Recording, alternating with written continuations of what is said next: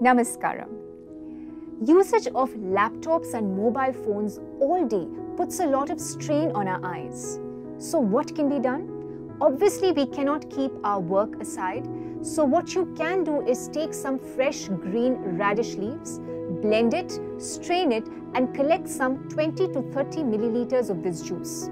You can consume this drink every day, and just this much effort will take care of your eyes.